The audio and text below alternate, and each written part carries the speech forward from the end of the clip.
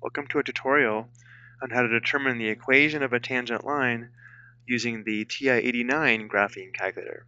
We'll look at two examples. In the first example, we're given f of x equals 1/4 x squared minus 4, and we're asked to determine the equation of the tangent line at the point 2, -3.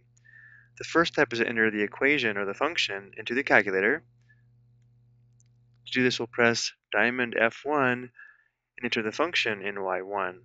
So let's go ahead and clear this old function by pressing the up arrow, clear, and now we'll enter 1 divided by 4 x raised to the power of 2 minus 4. Let's begin by graphing this using the standard window. To make sure we have the standard window, we'll press zoom, which is F2, and then 6 for the standard window.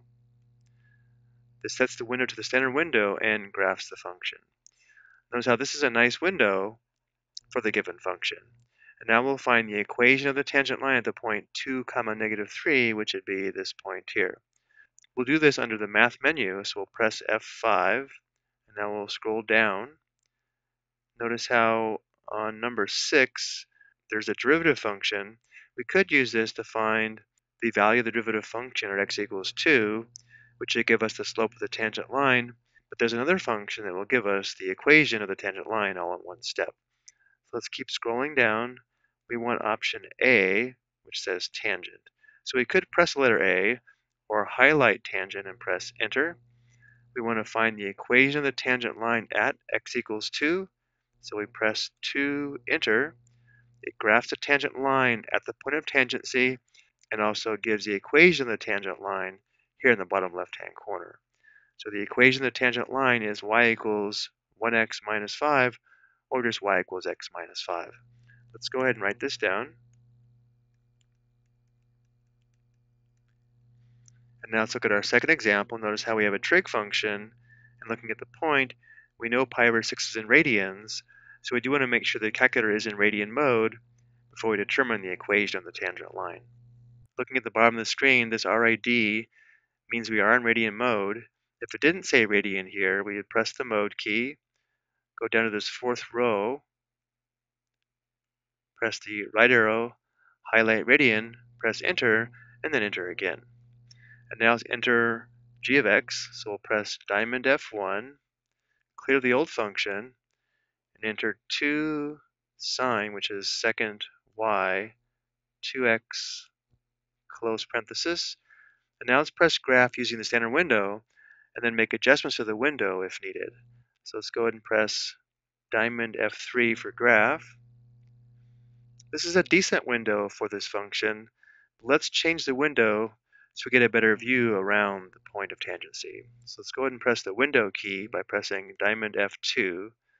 Let's change the x min to -3, enter. The x max to +3, enter. Let's change the x scale to be pi divided by 3. So second exponent divided by 3, enter. Let's change the y min to -3, enter, and the y max to +3. Let's go ahead and press graph again. So diamond F3.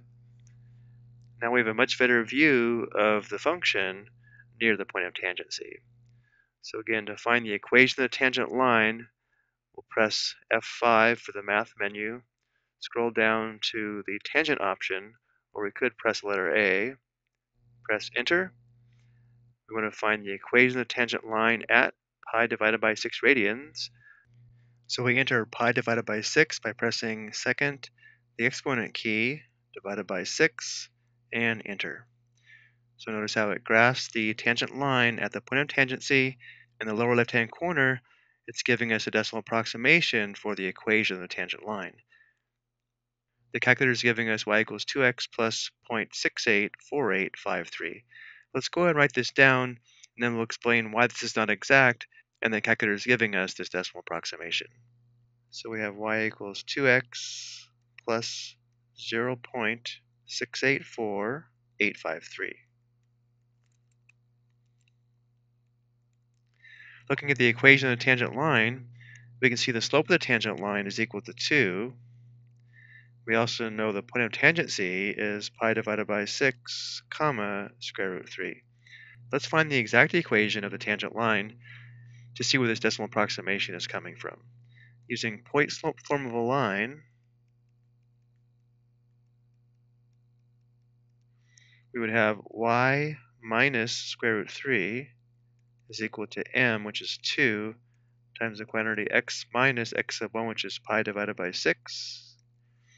Let's go ahead and solve for y, so we'll distribute here and then add square root 3 to both sides. So we'd have y minus the square root of 3 equals 2x, and then we'd have minus 2 pi divided by 6, or minus pi divided by 3. And we'll add square root 3 to both sides. We get y equals 2x minus pi divided by 3 plus the square root of 3. So this value here is a decimal approximation for negative pi divided by 3 plus square root of 3. And we can verify this on the calculator. If we go to the home screen and press negative pi divided by 3 plus square root 3, notice how it's giving us the exact value because we're in exact mode. If we press diamond enter, this is where the decimal approximation for the vertical intercept is coming from. I hope you found this helpful.